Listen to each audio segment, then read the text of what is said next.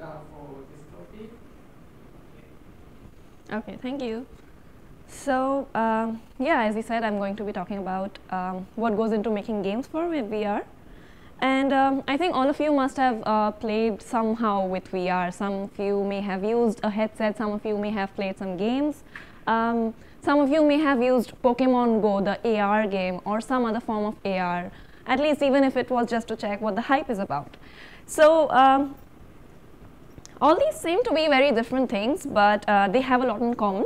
And at Mozilla, we call it the mixed reality. And it's a spectrum from virtual reality to augmented reality, and there are some variations in the middle. So now is a great time for developers to jump into this field, mixed reality. And A-Frame is the tool that I'm going to be using today, which is something open source community tool, web framework actually, which helps you build VR scenes with just web technologies. Very simple, primarily HTML, and you can actually ignore the boilerplate code that you have to do, the basic setup, etc. You can just not worry about how to make this into a VR thing, how to do the basic setup. You can concentrate on actual logic of your game. So first of all, I'd like to talk about a very useful tool called Spoke, which is S-P-O-K-E, Spoke. It's very useful, easy to use. It's a complete studio, runs on your browser. It lets you quickly take all the amazing 3D content from across the web, Sketchfab, Google Poly. You may have searched these sites if you ever looked for 3D models. They are amazing. So you can use them, you can create your own custom scene and your own personal experience. And you can also, first of all, it can be published immediately on hubs, which is WebVR based social experience. It also runs right on your browser.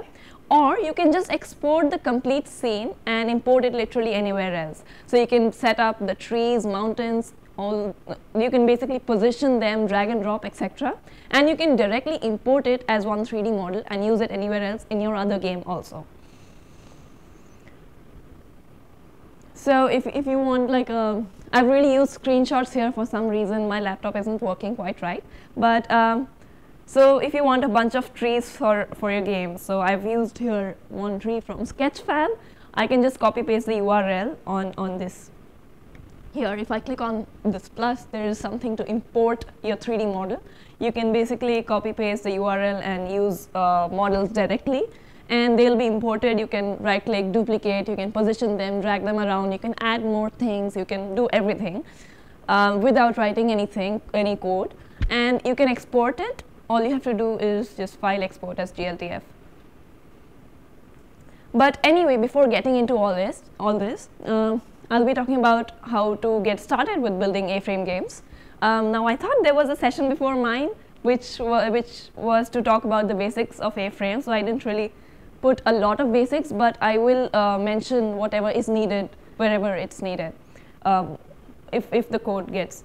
So anything in A-Frame comes inside, so all you need to do is import the library like in script src, that's all, no build steps or anything complex like you do in Unity. Anything in A-Frame comes inside a scene. A-scene is like a global object in A-Frame. It does all of the setup for you, lights, camera, all the boilerplate code, the setup for VR, it does it for you. Stats is basically just to see some stats. Here if you see, I've added A-cursor inside the camera. What it's doing is you see a circular cursor for the headsets that don't have controllers. So most headsets have controllers, you can point things around, but for those who don't have, you'll primarily be using gaze-based interactions. So where you look, there should be a cursor, something to know where you're looking at. So if I'll just show you in a second, we'll be, okay, where is my cursor?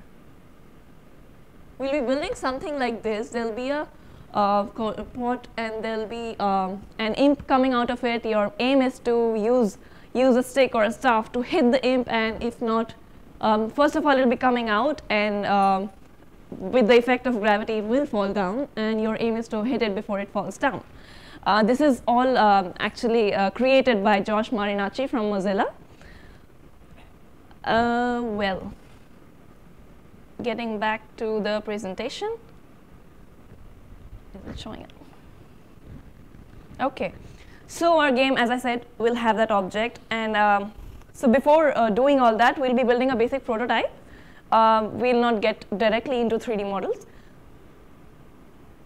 Yeah. So we want to prove that our concept will work. So we'll basically start off with a simple scene. I think this is done. Yeah. We'll be using this one. We'll have a stick. If the player misses, the object should fall on the ground, as you already saw. We'll use, since I said we'll be building a basic prototype first, we'll have the object as a sphere, and we'll have a plane, and we'll have a box for the paddle to hit, just to know if the game is working. And in A-frame, you basically have stuff like a sphere, a cylinder, a dash plane, for something, for building a sphere, a cylinder, a plane. So basic primitives have direct tags.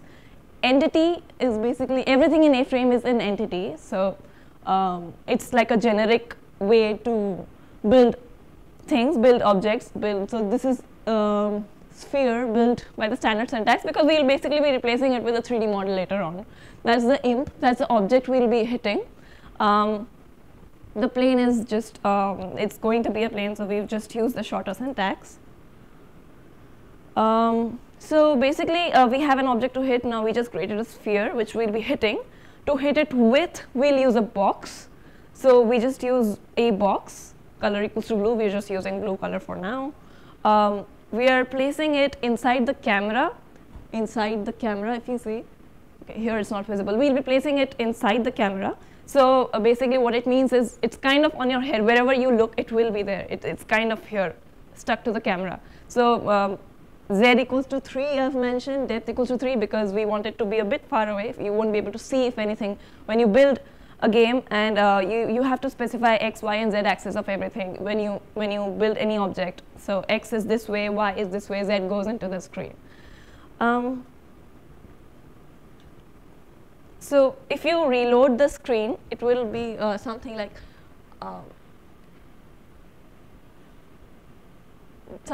this has been built. You just created a sphere, you just created a box, and since the box is stuck to the camera, so something like this, you have a cursor.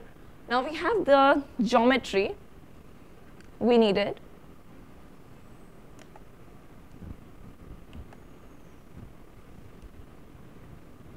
We can move your head and the paddle moves with it.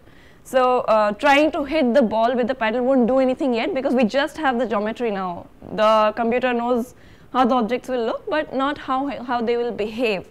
So for that we need physics, the laws of physics. So physics engines can generally be very complicated, but we have, so the beauty of A-frame is that there's a lot of components. So built-in components, the community has built some components. So physics components are basically one of the components that's built by the community. Don McCurdy's A-frame-extras component specifically is the one you need to import right now, and then you can start playing with physics. And you can add this to the head of the HTML page, and we can simply turn on the physics by adding physics equals to debug true to the A scene. But adding physics won't just do anything. We still have to tell, so the physics laws are in the environment, but we have to tell which objects in the scene should be affected by gravity and other forces. So our game has a lot of things. So the imp will be suddenly coming out, and it will have a certain velocity, and then it will be affected by gravity. So there will be a lot of things involved. So here we have dynamic and static bodies. A dynamic body is basically, it has full physics. It can experience all forces, even the forces of gravity, and affect other bodies. A static body, it cannot do that, but it can be, it can transfer forces when other bodies come in touch with it. So you will generally use static bodies for things that don't move, like a wall or a ground, and dynamic will be something like a ball that we have. So if you reload the page now, so if you see, we've added a static body and dynamic body. Ball has a dynamic body, static body is a ground. If you reload the page, the ball will suddenly fall to the ground due to the force of gravity. It will just fall to the ground, but the ground will stop it.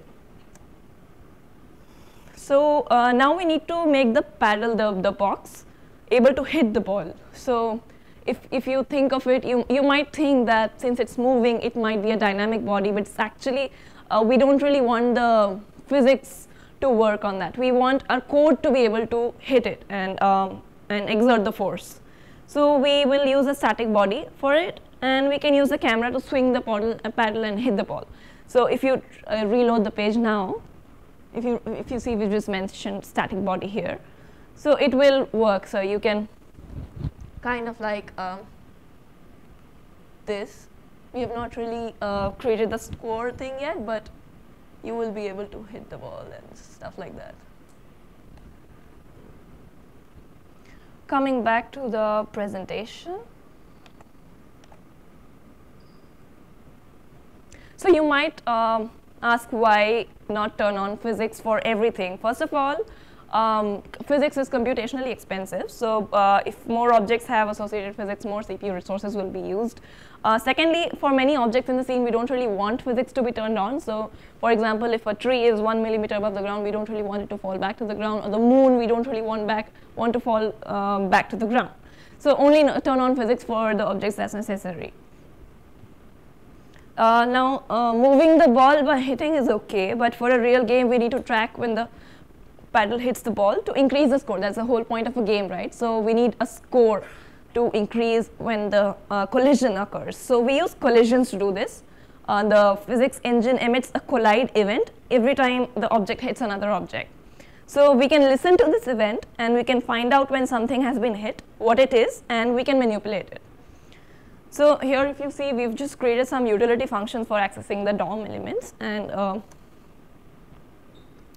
so talking about the functions that we will be needing, so this is the point where we just can't get away with just HTML. We need to write some functions logic in JavaScript. We will need to first of all reset the ball after the player has hit it, or if they've missed and a certain number of seconds have passed by. And resetting means moving the ball back to the center, setting the forces to 0, and initializing a timeout. So as you can see, we've done the reset ball function to do this. And we're using a selector to find the ball, and then we have a body property added by the physics engine, and we have all the attributes of physics. We can reset the position, velocity, angular velocity. That's what the code is doing. It might look longer, but it's actually basically just repetitions and yeah, accessing the, so velocity, if you see, we've not really set it back to 0, it's 0, 5, 0. So basically when the imp comes out, it will be with a velocity of 5 in the y direction, y is this direction. And then of course afterwards the gravity will start acting, it will fall down. But initially it will come out with 5. So now we need to know when the collision actually happens, so we can increment the score and trigger the reset. So we'll do this by collide event on the weapon entity. So this will go after a scene, and we are just making sure that the player didn't already hit the ball, otherwise they could hit the ball over and over again before we reset it. So it's actually comparing the body IDs, if you see. And yeah, so if the ball was hit, then set hit to true and clear the reset timeout, schedule a new one for 2 seconds in the future. So after that, we'll be able to launch the ball over and over and keep track of the score. But a score isn't very useful if you can't see it, so we'll just add a text. In A-frame, text is just added by a-text, and it's kind of like a heads-up display. You add it inside a camera, so wherever you look, the score is visible. And we need to update the score text whenever the score changes, so we just add this at the end of the collide event handler. So now if you reload this, it will be like this, the one that I showed you before. The score will be displayed. And so now that we have a basic game running, we have proven the concept, we can now replace it with 3D models. So we have a lot of 3D models to import, so we will be using assets. So assets are basically large chunks of data when they actually preload and they are cached automatically. That's the A-frame asset management system. And so we can just use a-asset item to import one by one. And we can put it at the top of the scene and access them by their IDs later on. And so now what we have to do is we can swap the sphere with the imp that we will be hitting and the paddle, the box for the staff, the stick. So that's what I've done here, weapon and ball elements. So sometimes it may happen when you're building such a game, while importing the models, you may not be able to see some models after after positioning them appropriately. So sometimes, most of the times when you import models from the internet, you pick up them from the internet. If this happens, what it means is the center of the model is away from the coordinate system, here, sorry. So you just need to reposition it, that's all that's needed. So now there's still a problem. The stick we have, it's not a geometric shape, it's a full 3D model. And the physics engine can't really directly work with a full mesh. So instead it needs to know which primitive object to use. So what we will do is a workaround. We could use a sphere which is centered at the end of the staff, and that part the player will actually be using to hit. And also we need to move the static body definition to the outer entity, so it's not affected by the model offset. So if you see here, we've just added a static body and the shape sphere. So now if you reload it, we have a core mechanics working correctly with the new models. And now it's time to add the decorations. What we can do is two things here. What we have already created on Spoke, the complete environment, we can import directly, or we could just import one by one 3D models and test their positions and move around them. So if you do the second option, we have a lot of 3D models here, as you can see. I've used here a 3D model for a pot, a cauldron, which has bubbles, animating bubbles. So animations won't really directly work unless you enable them. To enable them, you need to add a component animation-mixer. So that's again a component. You don't really need to do a lot of work, just add in a component. So if you reload it, everything will be there. All the 3D models are here. So you can add more things like, for example, if you want some rocks scattered around the field, we don't really want to manually position them at 50 different locations. So you can use components for that. And components in A-frame have some input properties, and they execute code when the init function is called, and maybe some other functions. So in this case, we want to accept the source of a model, some variables controlling how to distribute the model, and then have a function which will create n copies of the model. So I'll share the whole code, the link to it if it's not visible. It's basically the things that I just said. So if you do all that, this will be the final result. There will be rocks scattered, but since we want this to be a very interesting, a realistic scene, because that's the whole point of VR, we'll do some polishing. Maybe we'll start with changing the color of the ground to something more ground-like a dark green. We added a dark twilight color to the sky, and for the moonlight, we'll be using a directional light. So there are types of light. Directional light is basically that comes from a particular, something like, maybe this is a bad example, but we've studied optics and lenses at some point in our lives where you see infinitely parallel rays coming and then focusing and converging or diverging, whatever. So this is those kind of light, that kind of light coming from infinitely far away, but it's equal at all the objects, equal intensity, etc. So it hits all the surfaces equally. For something like the moon, that's what we want. And what it looks like is like this. So this, we're getting there, but this is not exactly right. The moonlight is reflecting nicely off the tops, but the bottom of the rocks and the trees, I don't know if you can see it, but they're completely black and not a very realistic scene. So a common movie trick is shooting a night scene. For shooting a night scene is to have colored light shining up from the below of objects, and without making the scene look like day, it's just a light intensity. So it's a hemispherical light, and that's what we'll be using.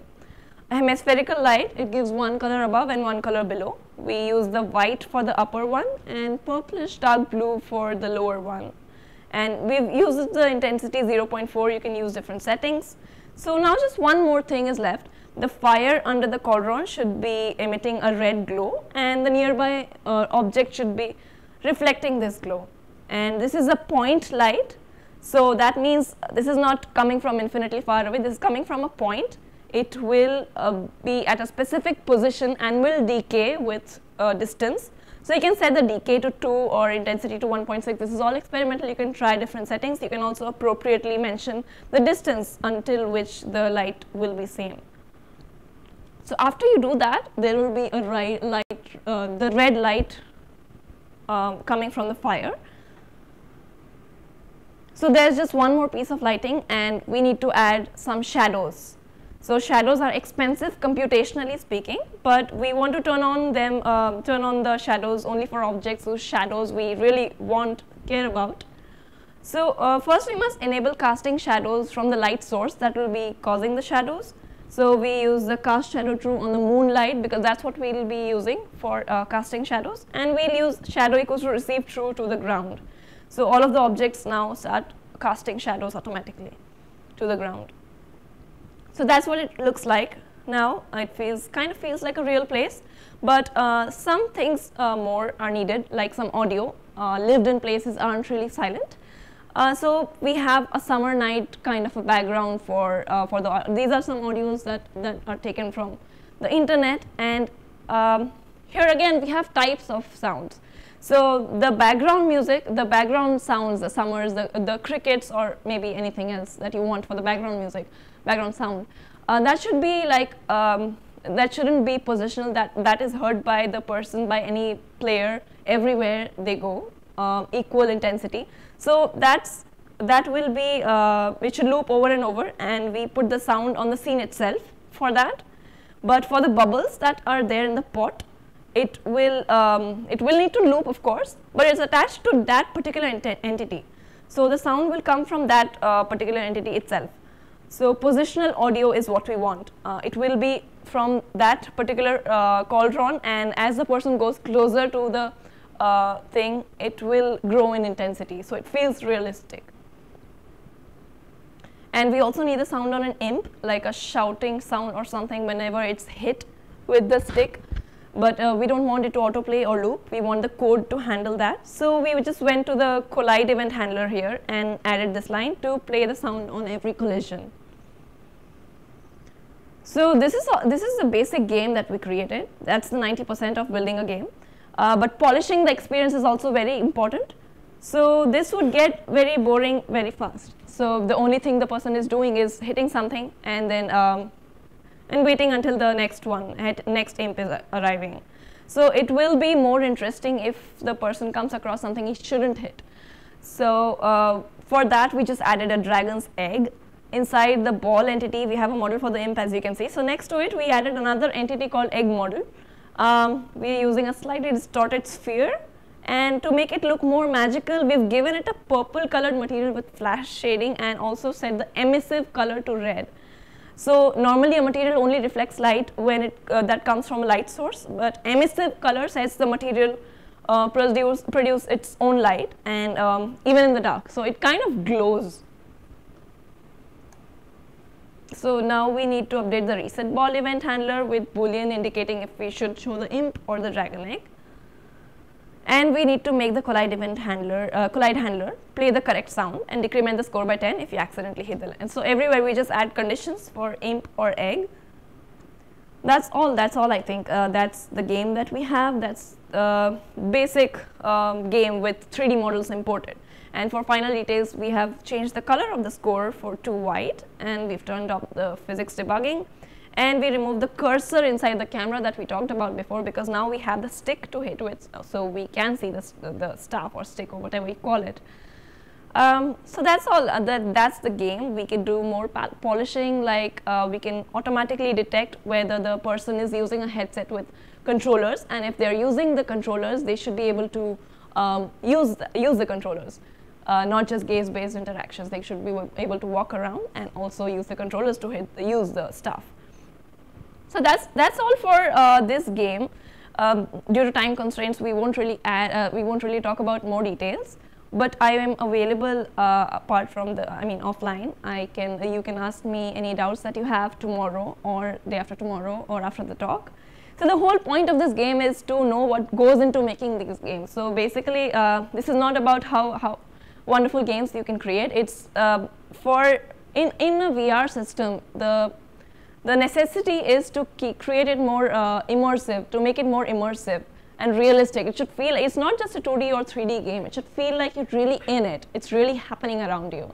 So, so the types of lights, the types of sounds, that's all that we need to really concentrate about, these small things. So thank you for having me here, that's all for today. If you have any more doubts, I'll be around. So thank you.